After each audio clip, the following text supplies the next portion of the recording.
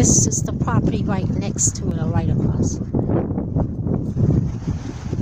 So again, if you refinance, that property would be probably worth 3 times what.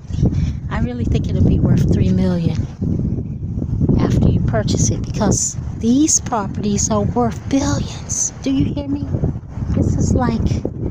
This is where rich people come that live in the cold areas, but they don't want to leave their cold area.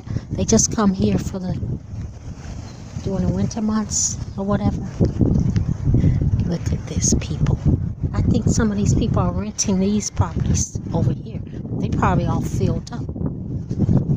Anyway, this is the location of the area. This is the area. You don't see any, you know what I mean, ghetto.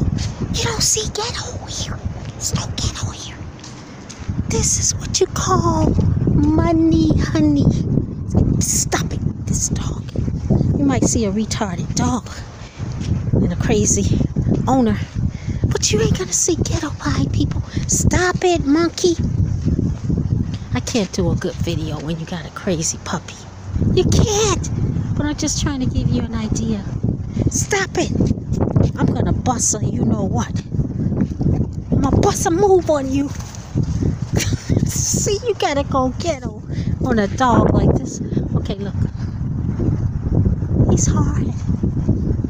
Anyway, I gotta pay attention to this dog. Anyway, come on, dog. Anyway, he's not. That's why the obedience school starts next week. Say bye-bye. I'm hard-headed.